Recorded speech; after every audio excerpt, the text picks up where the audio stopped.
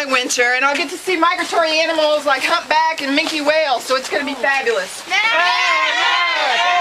But you grew up in a farm in the Midwest. What could you possibly know about Australia? You don't have to answer that question. No, I want to answer that. It's true, I've never been to Australia, but I've always wanted to go there. This is going to be a great opportunity, and I'm going to be very enthusiastic. I'm going to have lots of pictures and videos on my blog. It's going to be fantastic. Wish me...